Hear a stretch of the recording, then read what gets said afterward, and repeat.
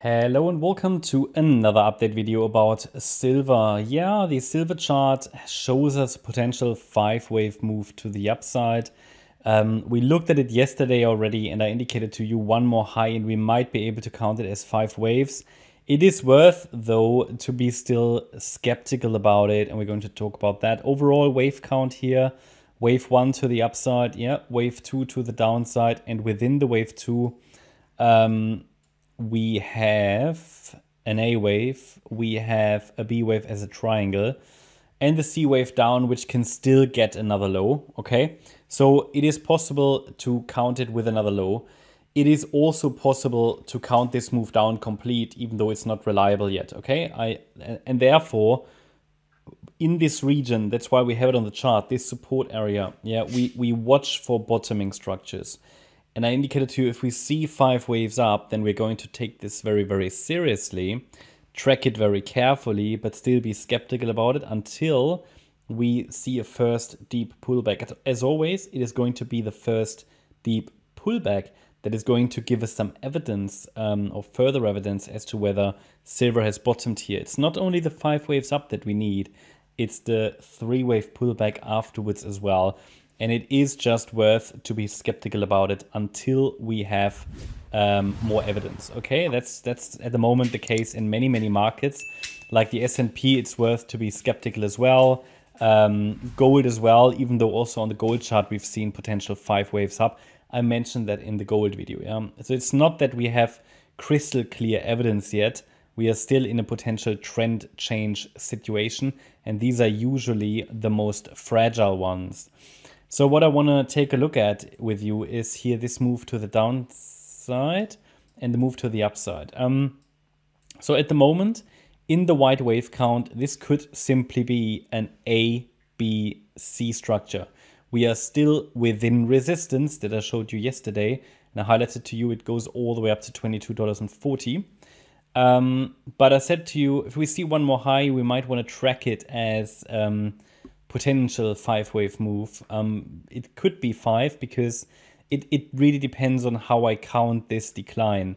There are, honestly, I don't even show you all the options I'm tracking.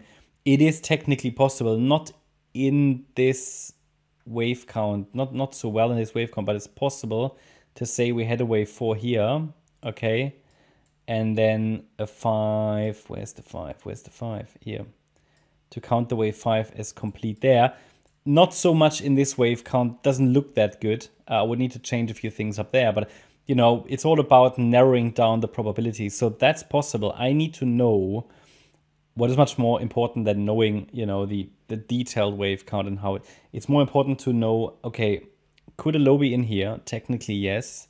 And yes, it might be a bit of a truncation there, but valid. Truncation means the wave 5 is a little shorter than the third. But then I would need to count 5 waves up, which I can do. So I want to consider it, okay? I want to, the possibility exists. It's not highly likely yet that we have bottomed, but it's certainly a reasonable expectation.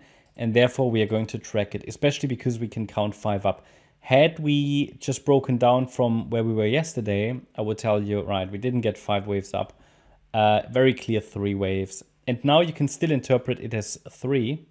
And it would be a wave 4 with one more wave down to come. But I can count it as 5. And therefore, it's now worth tracking the potential that the low is in. Now, what does that mean? That means in any deeper pullback, the price must hold the last swing low at $20.70. And I will also tell you what would increase the likelihood further that a low is in. So let's assume a low is in, then these would be 5 waves up. 1, 2, 3, 4, 5. Would be close to the top now. Maybe it stretches a little higher, possibly to around about $22.40. But then, even if the low is in, we should get an ABC pullback, ABC. That would be a wave 1 to the upside, the wave 2 to the downside. It would need to hold a support area, so obviously needs to hold a higher low, okay? And that would roughly be, I can only measure it against the last high. That would be between $20.95 and $21.37, yeah? So we don't want it to break at any time below $20.95. Okay, so And okay, so let's assume it holds it. Then we want to see it's doing this 5 up, okay, 3 waves down, another 5 wave move to the upside, 3 down, 5 up. That would give us further evidence. What would be more important is that we are moving beyond a level that we call the 100% extension. So I'm only talking about, what is important now from an analytical point of view.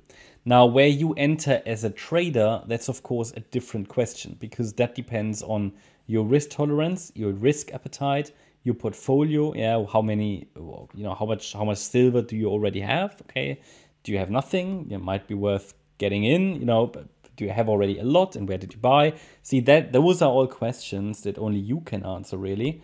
But you need to understand that we're here in a situation where a low could now form, but we cannot confirm it yet. Now, one reasonable trade might be to wait now for the pullback, set a stop below the low, and see what happens. Okay, it's just that is not yet a high probability scenario in my opinion.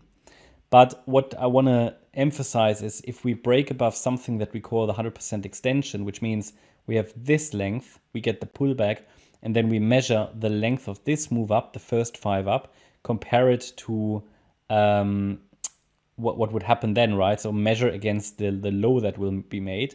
And there's a so-called 100% extension level, basically that what I count here as wave 1 potentially in a bullish scenario would be the same length as this move up. And we need to move beyond that. So that might land around, I don't know, $24. Probably not. No, it should be lower. 22, 23. We're already at 22. Okay, it's probably more like 23. So let me just give you an estimate. So let's assume we come down. Yeah, 22.50 roughly. Okay, 22.50 to $23. We want to break above that range. I will be able to give you a precise level for that when we get to it. That would increase probabilities further that we're actually moving up in a larger 5-wave move to the upside, because otherwise it can just be an A, B, C structure and can still break down. But yeah, that's sort of what I'm watching now. Certainly tracking the potential the low is in, not entirely convinced yet, still skeptical. That's sort of how this needs to be approached, okay?